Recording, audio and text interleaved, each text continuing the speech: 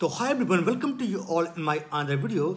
Today's video is very important, and so you will know that your degree in which country are valid, especially if you did your B.Pharm or Pharm.D. So there is some certain countries they only give the the eligibility only for Pharm.D, and some countries they are accepting both B.Pharm and Pharm.D. So this video is going to be in English, then Hindi. So watch the full video, and if you have any comment, please leave a comment below if you have any questions.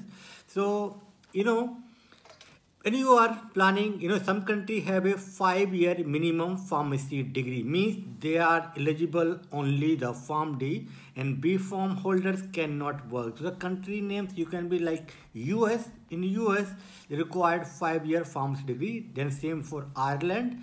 And as well, if you are going for Saudi Arabia, SPLE, there is a new exam, and also for the Europe. So European countries and the US and this Ireland and Saudi Arabia, so these countries recognized only 5-year pharmacy degree.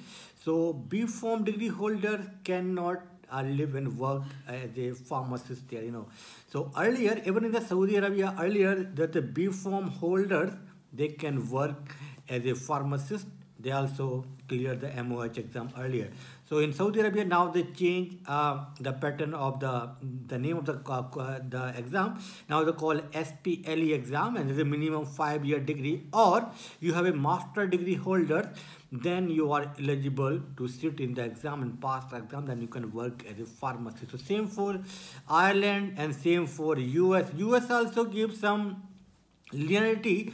For example, if you did your M.Pharm in pharmacy practice or pharmacology, and you have some experience working in any clinical settings, working as a hospital pharmacist or a clinical pharmacist, and or maybe you are a Pharm.D PB. So there is a case by case they give the eligible.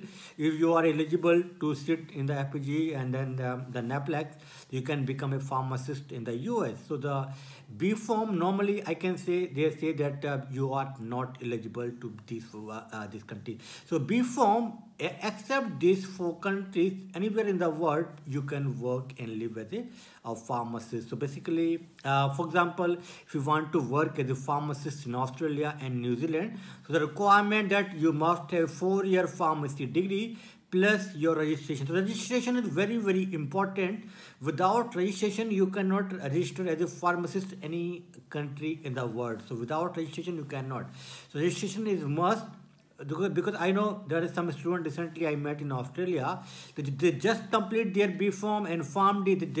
Then suddenly they got the admission here in MPH and they join MPH. They thought that the registration there is no need because they are not practicing in India.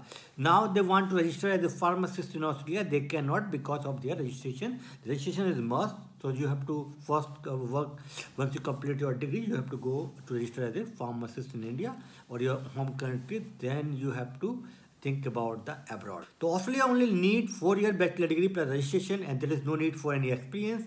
But some countries need experience. For example, New Zealand. New Zealand need at least 1-year experience in your last 5 years in community pharmacy or hospital pharmacy. So each country have their own regulations, that I told you. For example, if you want to become a pharmacist in UK, so UK normally they do not recognize any direct degree.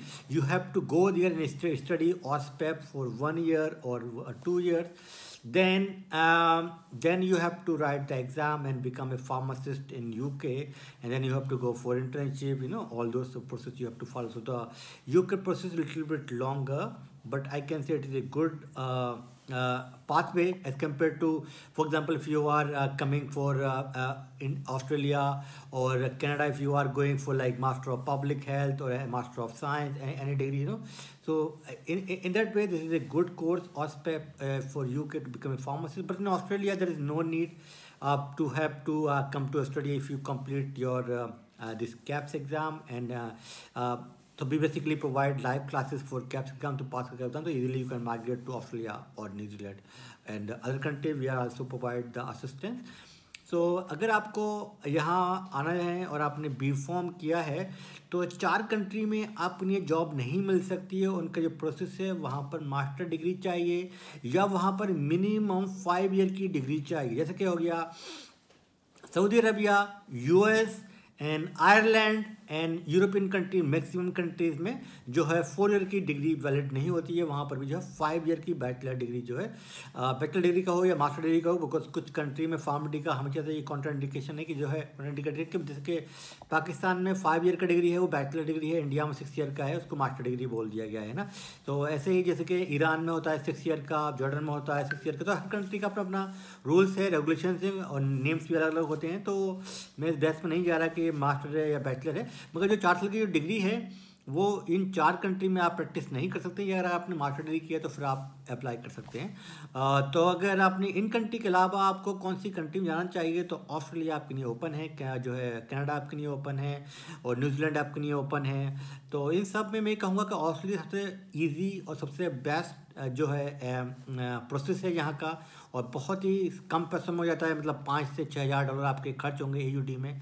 Total खर्चा even including हमारी fees जो होती है, हम आपको coaching कराते हैं live 2 घंटे डेली की, तो जिससे कि आप 2 महीने के अंदर हमारी प्रिपरेशन से आप जो है एग्ज़ाम को पास कर सकते हैं अपनी होम कंट्री के, तब आप जाएंगे। मगर कनाडा में क्या है, कनाडा में आपको वहाँ जाना पड़ेगा और 3 एग्ज़ाम वहाँ पास करने पड़ते हैं, तो बिकम ए फार्मासिस्ट। तो वहाँ बिकम फार्मासिस्ट बनने के बाद भी वहाँ पर इतनी जॉब्स नहीं है ना, और वेदर भी इतना फेवरेबल नहीं होता है। तो ऑस्ट्रेलिया और जो है न्यूजीलैंड बहुत ही फेवरेबल है आपके लिए। और न्यूजीलैंड ऑस्ट्रेलिया में अगर कंपेयर करें तो ऑस्ट्रेलिया बहुत बड़ा है, बहुत ज़्यादा लोग हैं यहाँ पर, ज़्यादा अपॉर्चुनिटीज़ हैं कंपेयर टू न्यूजीलैंड। न्यूजीलैंड बहुत ही छोटी सी कंट्री है, और बहुत सारे जो न्यूजीलैंड के लोग हैं वो ऑस्ट्रेलिया में माइग्रेशन करते रहते हैं एज ए फार्मासिस्ट है ना।